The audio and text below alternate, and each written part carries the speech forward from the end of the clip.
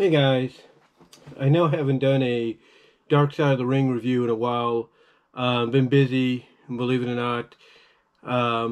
Just going through a lot of things, preparing for a trip and everything. So just going through a lot, not too much, but, just enough to where I basically, essentially don't have time to do what I'm going to do and everything because, I'm either tired and, I just want to finish doing some other stuff and things like that. But anyway, I'm just going to go over this real quickly. First of all, the Brutus Beefcake one they did 2 weeks ago I thought was good. Or 3 weeks ago, this Tuesday, it'll be 3 weeks ago, I thought was good. Wasn't too dark until they got to the part where he basically almost lost his face and, in a sense, almost lost his life. The only dark part outside of that one as well is when he was, walking through the hospital a little bit with Hogan, and his right eye started to dangle out and everything. So they had to get him back into his room to repair it. He had to get back into surgery and to repair it. The other thing too was when Sherry saw him, because Sherry Martel was friends with him, and she saw him and she screamed in horror what she saw, and it shocked him awake a little bit. Even though they told him, hey, you got to be quiet in a little bit, you got to be quiet a bit. Don't like scream and get horrified. And she did the exact opposite. So there was that. They talked about him and Hogan having a falling out, and mostly was due to his wife, Missy, not Missy Hyatt, but another Missy who was a fan who, met him when she went basically backstage. She snuck backstage, saw him, and said she loved him and everything. So, that's how that started. And then she found him on Facebook through a friend, or through a confidant, if you will. And she basically was, I guess you could say, the spark he needed and everything for it in his life. But there's something about her, I guess, that kind of bothers, people like Hogan and others. So I don't know what that is. I'm assuming she's kind of like an alpha female. She kind of like takes charge when, things need to be taken care of and stuff like that.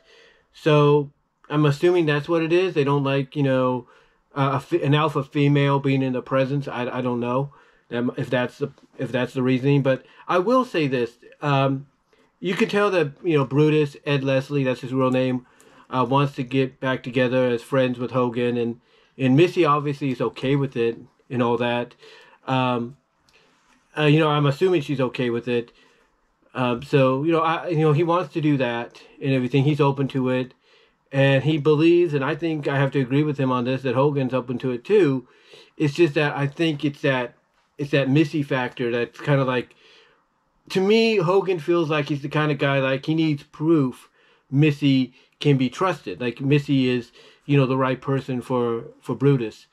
But outside of that, I thought it was a good episode. And to me, him and Missy, they make a good couple. Very cute, adorable couple. They're kind of like, big kids, if you will. The big kids and everything. When you see them, as they are, they kind of act like big kids and all that. So, I'm happy he's got, someone he can have fun with and all that, throughout his life. And, I believe she is willing to be like, hey, if you want to, reunite with Hulk and everything down the line, or at least try to work something out, I'm cool with it.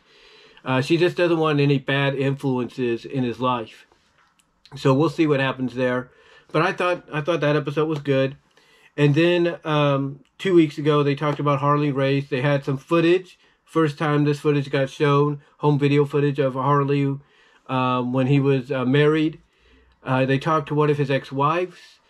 And yeah, there are stories in here that if you didn't know much about Harley Race before, you definitely found out stuff you didn't know through this. And, they did go, excuse me, they did go over some stories like Harley being approached by Vince before Starrcade 83 to not show the event and bring the title to WWE, or WWF at the time. and Harley, basically in the reenactment, sniffed the check and then crumpled it, threw it at Vince, basically said, I'm a man of my word, I'm not going to do this. Vince tried to leg tackle him, and according to what some of the people they talked to, which include Harley's son and others that worked with him, basically Harley got him in a front face lock and basically put Vince to sleep, because Vince went, limp and everything. So yeah, basically Vince learned there, don't mess with Harley. They did go over Harley going to WWE and becoming the King, kind of getting that gimmick and everything, and all that. They talked about the injury he suffered when he landed on a table in his match with Hogan and everything. So yeah, they talked about a lot of stuff that you knew about, you've heard about, and some other stuff you didn't know about as well.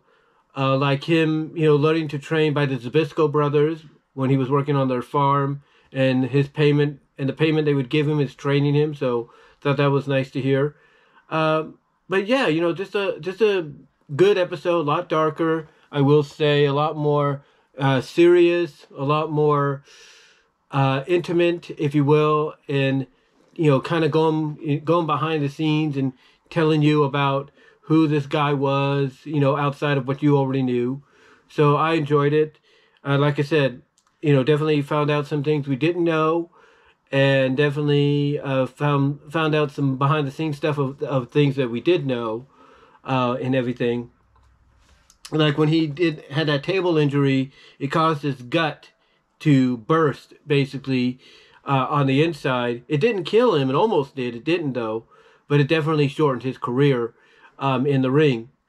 But overall, I thought the Harley Race episode was great. They had people like Trevor Murdoch and, like I said, Harley's son and his ex-wife in there. So, really good episode. And for the Beefcake one, they had people like Knobs. They had Brian Knobs in there. They had B. Brian Blair from the Killer Bees in there. So, yeah, that was nice to see. That was nice to see and everything. And then this past week was Chris Colt, and this one was really probably, I would say, the darkest, if not the craziest one, because he was a wrestler that basically, had he not done the stuff that he did, would have been a big time player, in the eyes of a lot of folks. Basically, they talk about the fact that he was gay, he was openly gay, and that his partner that he teamed with as the Dupree brothers became his actual lover. And, they, being who they were really like stand outish as a tag team. And, like that was one of the first, indications of, okay, something's not right about this team, even on screen. They talked about his metamorphosis, if you will, from going from that to, basically being a very dark, psychedelic, alternative rock kind of character, and just doing what he had to do to get hated as a heel and all that. But it also, they also basically talked about how he actually, when he was walking the streets of San Francisco, gave a girl a cigarette because she was asking if he had a light and everything. And I think it was a light, or it was something. I think it was either a drink or a light or something like that. And she was sitting on some steps in San Francisco, and he didn't even know who it was until he walks over to another area. He sees this poster with the exact same girl on it, and looking at the poster, he finds out it's Janis Joplin. So he ends up being part of her crew for a bit, and then he kind of takes inspiration from her to, incorporate into his wrestling style and stuff. He actually starts coming out to one of Alice Cooper's songs at the time. I can't think of the name of it right now, but it was like a Welcome to My Netherworld or something like that. I can't remember. I have to go back and rewatch. But one of the things they did touch upon, like I said, is, how he went through this metamorphosis. And one of the ways he went through it was, having, having a lot of drugs and everything as a part of it. Drinking, drugs, and all that. And they even talked to one of his former partners, Billy Robinson, who was an enhancement talent in WWE and NWA, WCW. And Billy basically said one time they got off the plane, and before he could, not before, but just as he's barely getting off, Chris is already at the bar, drinking, at this bar and breakfast drinking, and he's like, "Oh, that's it. I can't do this anymore."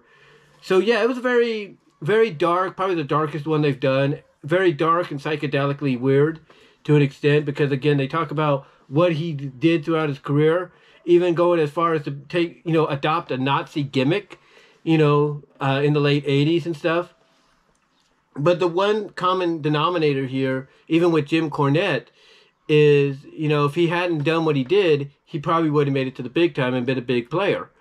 They did touch upon a story that they had previewed in the trailers and even in the preview up to the episode, where he took some LSD before a cage match, and he started imagining all these giant spiders coming over the cage to come get him, and he escaped, and he basically was starting to punch people, and Billy Robinson, who was just starting at the time and being his partner, had to go and basically rescue him by fending the fans off with a chair and stuff. So yeah, it was a very, like I said, very dark, probably the darkest so far episode they've done, the weirdest one so far, and because the ending was he passed away, either being found in an alleyway with a needle in him, or in a homeless house or something like that. But yeah, very dark. Probably, like I said, very dark in its telling. They did have this journal where they had people narrating, as him. So yeah, it was very, very dark, very psychedelic. But very interesting, and I like when they do these kind of stories on wrestlers we may not know. But let me know what your thoughts are, though, on those 3 episodes. That's pretty much going to do it, guys. Let me know if you've seen them, and hopefully I'll be able to do another review up to date, this time around, because the next episode they're going to do is on Gentleman Chris Adams, who is known for his time in World Class, as well as WCW, NWA. And then the week after that is going to be Sensational Sherry, Sensuous Sherry, Sherry Martel, if you will. They're going to do one on her. So, looks like they're going to do all of them in a row instead of just like taking a break. And by the way things are going, they should be done by the summer. That's the way they're going. But let me know what your thoughts are, though, on some of these episodes. If you've seen them all, which one intrigued you the most? And until then, I will talk to y'all later. And I am out.